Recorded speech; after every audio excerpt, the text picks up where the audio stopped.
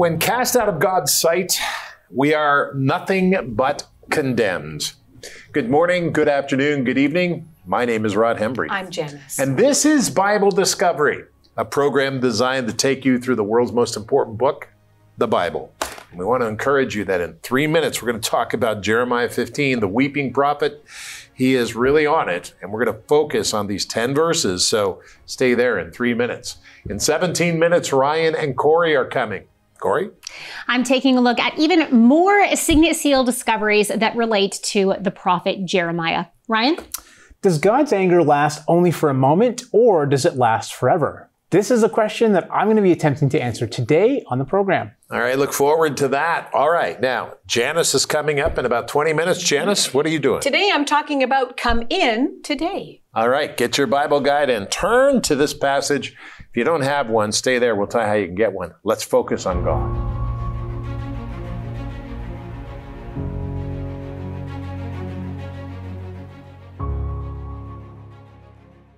Jeremiah 15, 1 through 10. Then the Lord said to me, even if Moses and Samuel stood before me, my mind would not be favorable toward this people. Cast them out of my sight and let them go forth. And it shall be, if they say to you, where should we go?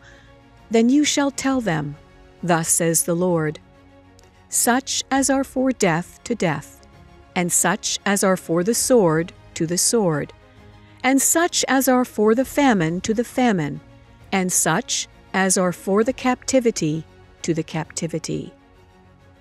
And I will appoint over them 4 forms of destruction, says the Lord, the sword to slay, the dogs to drag, the birds of the heavens, and the beasts of the earth to devour and destroy.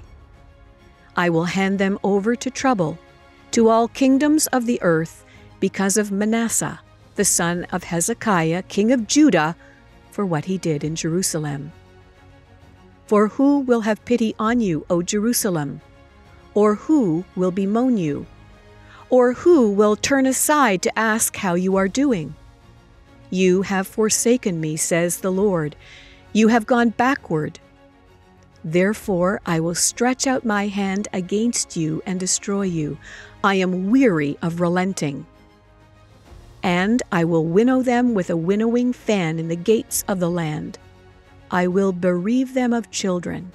I will destroy my people, since they do not return from their ways.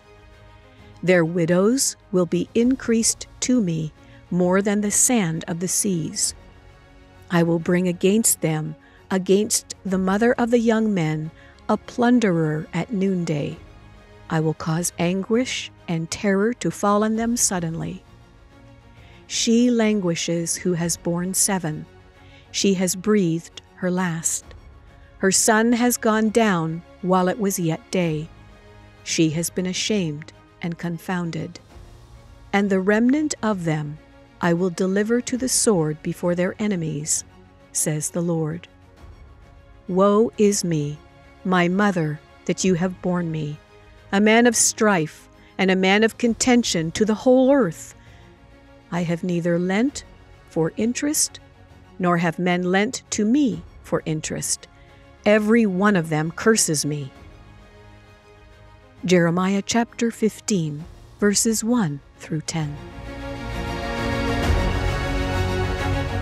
You know, when you say judgment, a lot of people get really upset. Judgment? What do you mean judgment?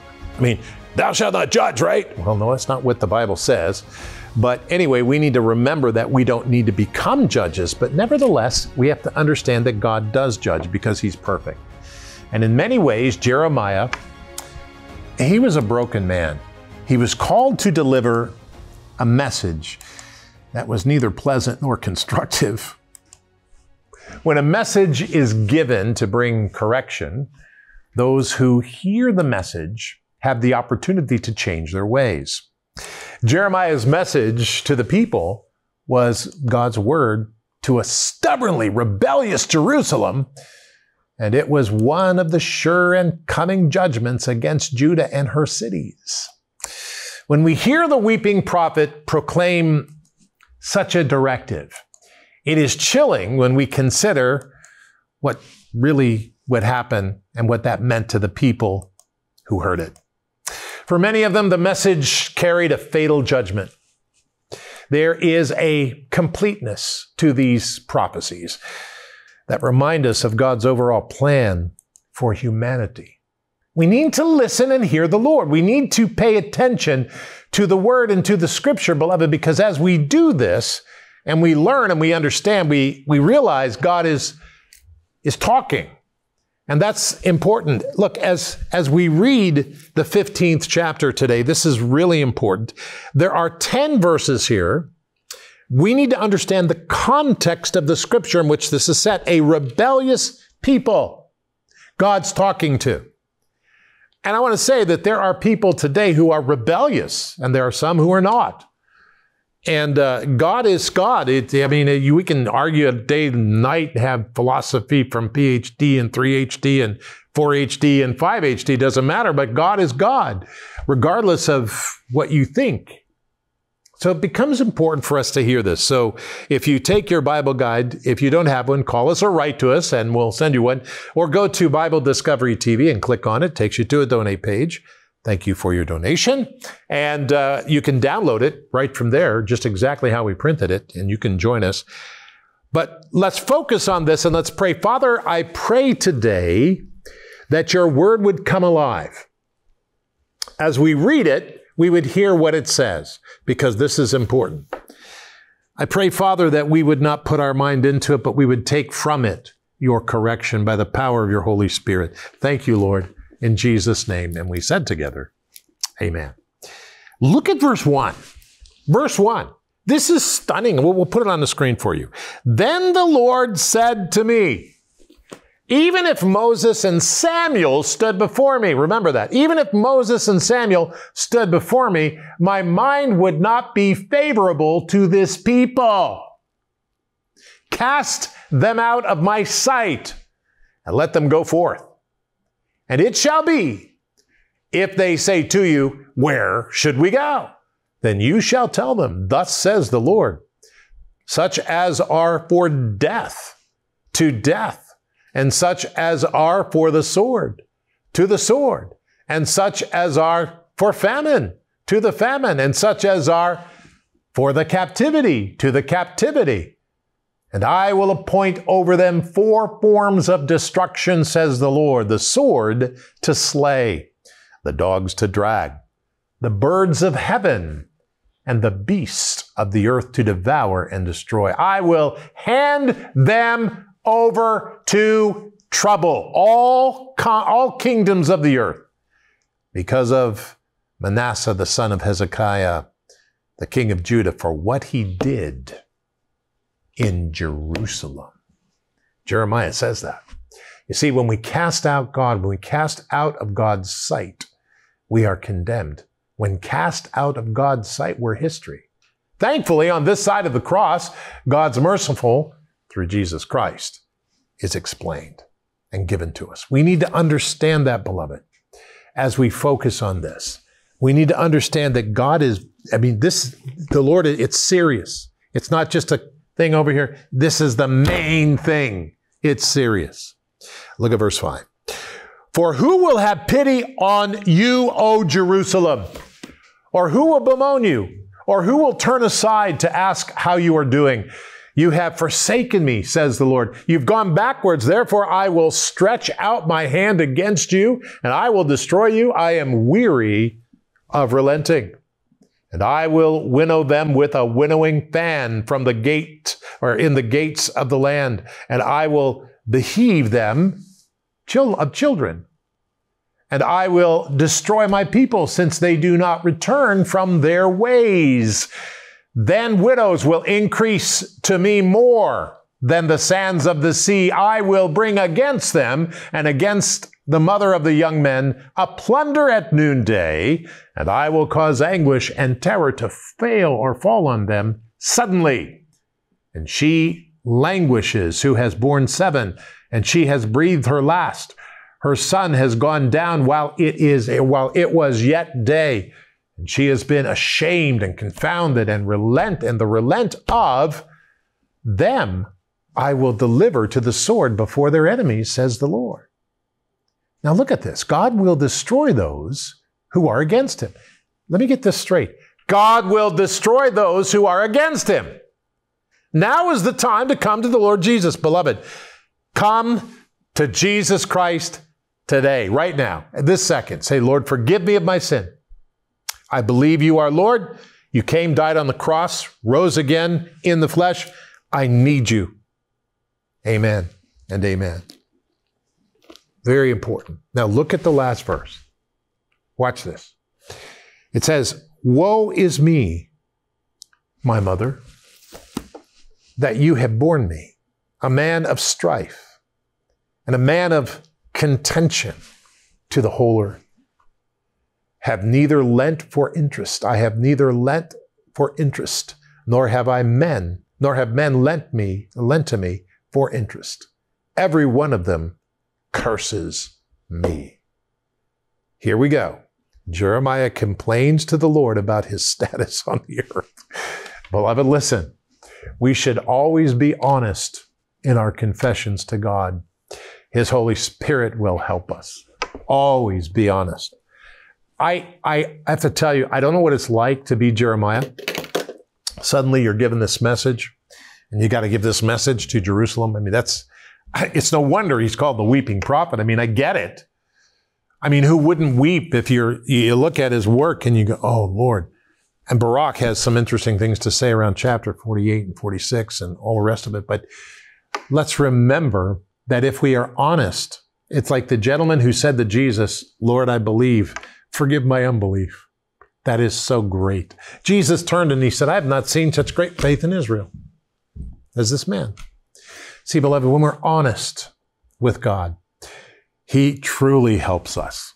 Because if we're not honest and we build up ourselves, it's no good. There's nothing we can do to serve God.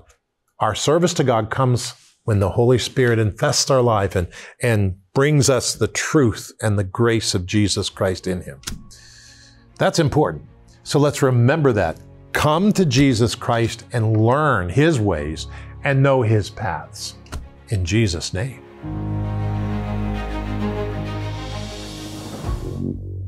Hi there, Bible Discovery TV is available to you 24/7. If you have Roku, you can download our app and you can watch all of our programs at your own convenience. We're also available on Amazon Fire, so just search Bible Discovery TV and you'll be able to find us. Did you know that Bible Discovery TV is available on your phone? You can watch the program whenever and wherever is most convenient for you. On iPhone or Android, search for Bible Discovery TV in the App Store.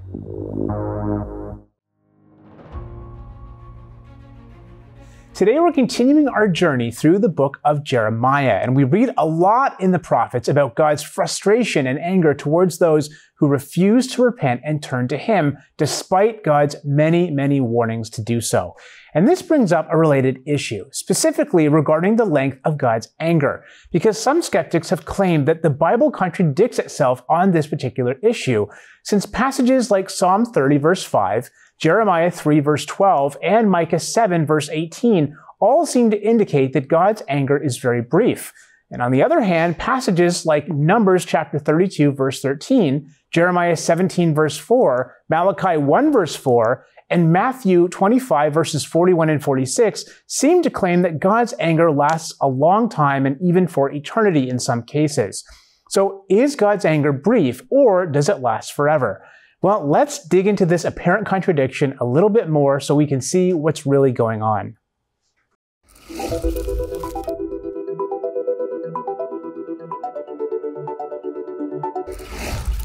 The Word of God has been under attack since the beginning of time. In the garden, when tempting Eve, the father of lies questions God's words. Did God really say?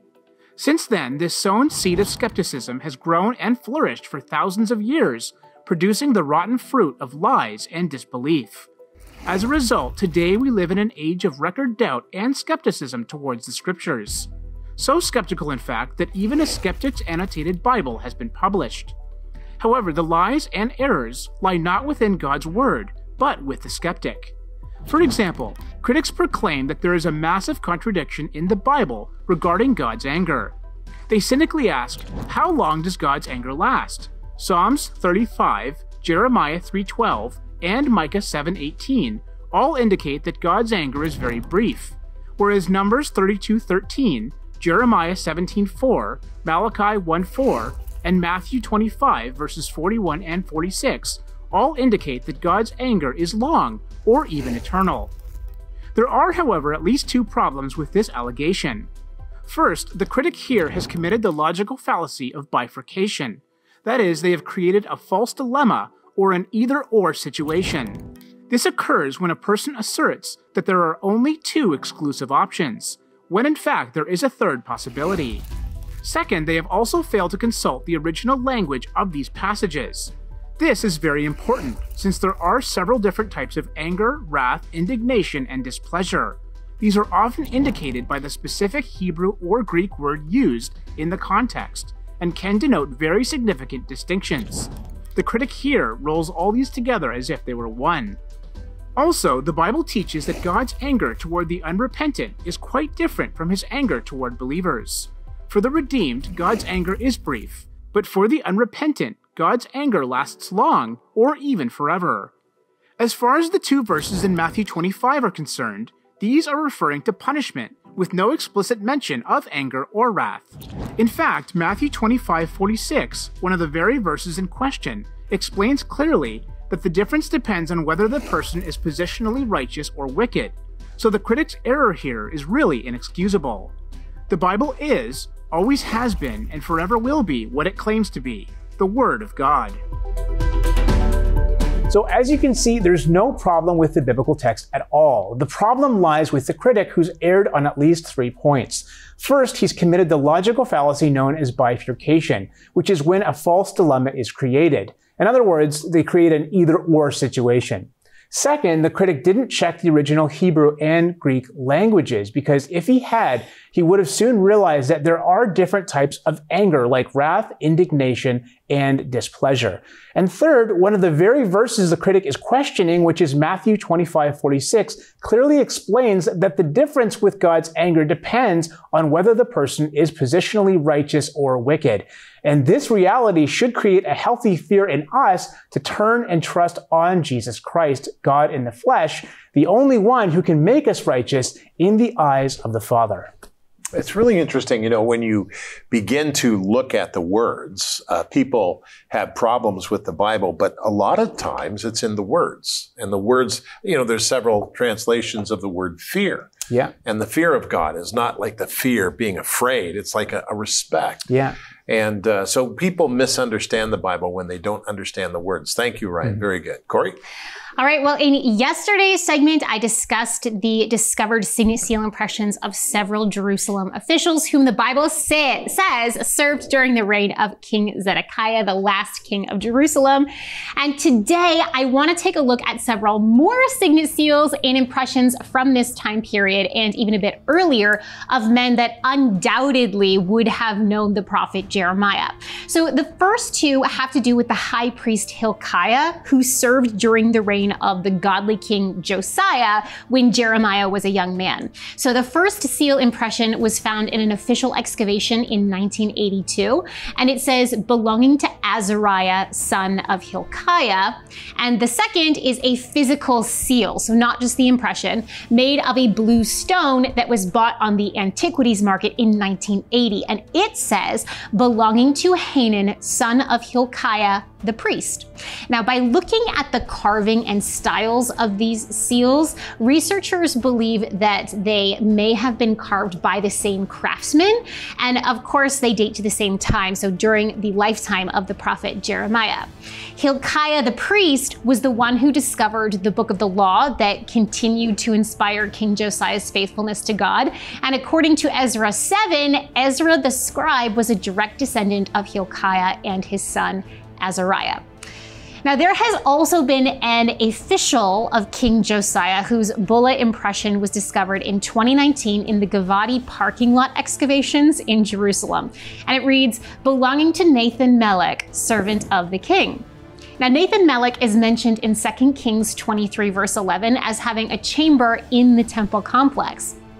Now, for the prophet Jeremiah's later life, 2 clay impressions of the same seal were found on the antiquities market in the 1970s, and they both read, belonging to Berechiah, son of Neriah, the scribe.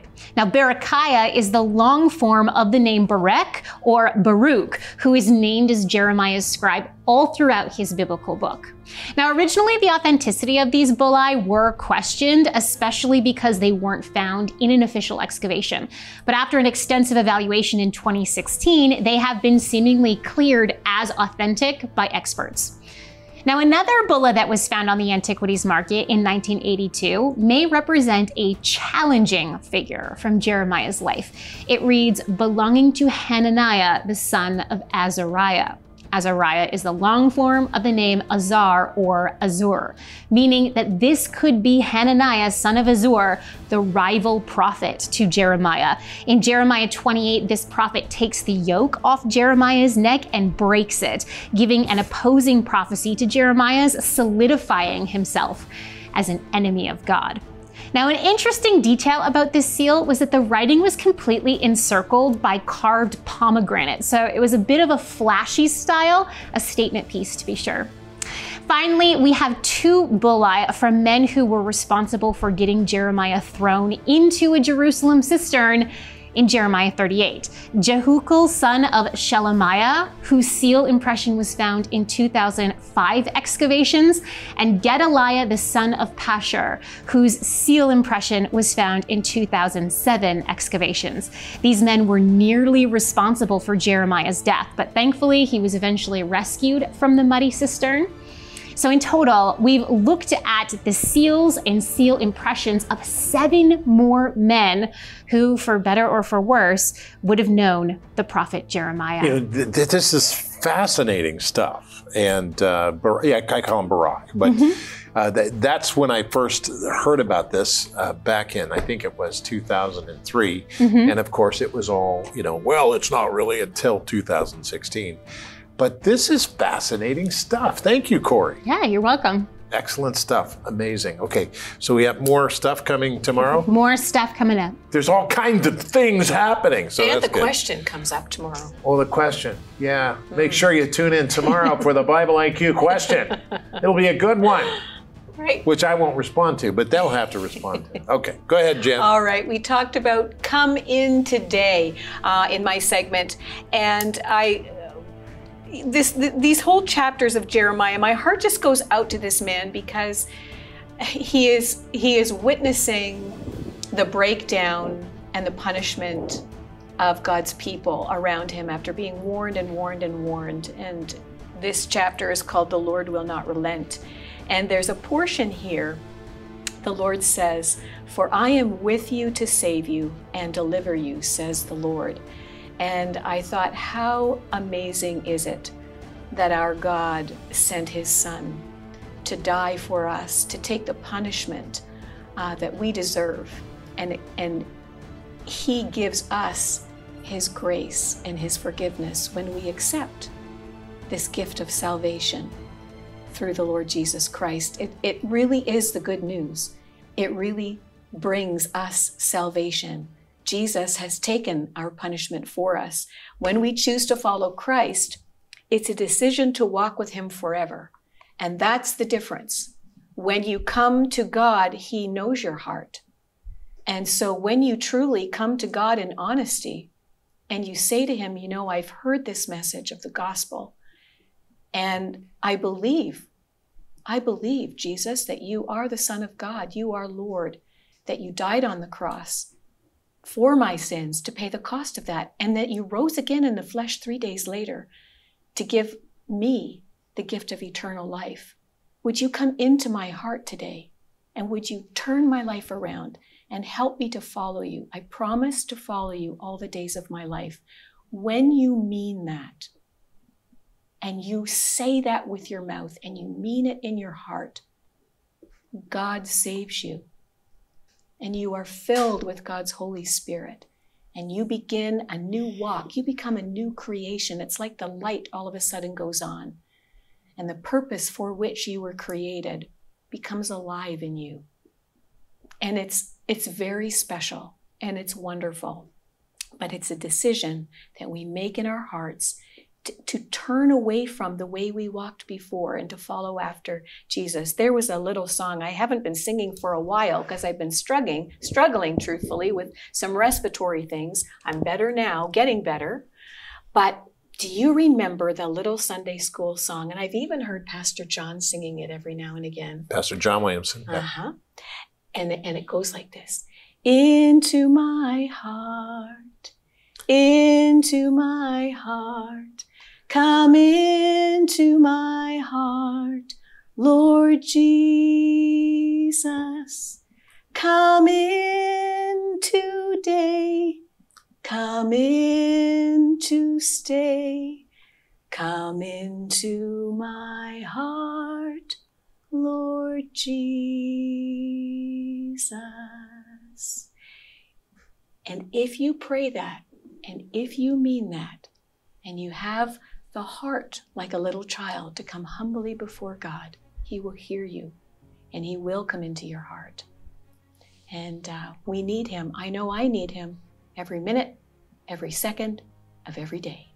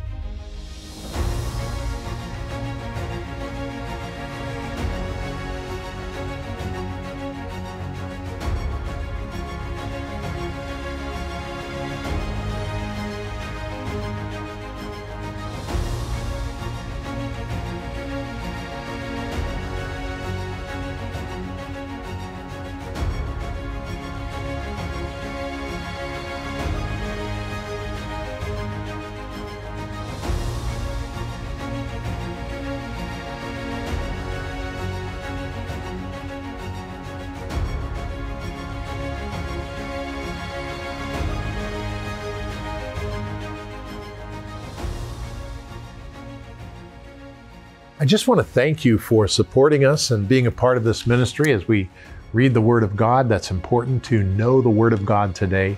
I want to pray for you as well. Father, I pray in Jesus' name for everybody who's given, and just help them.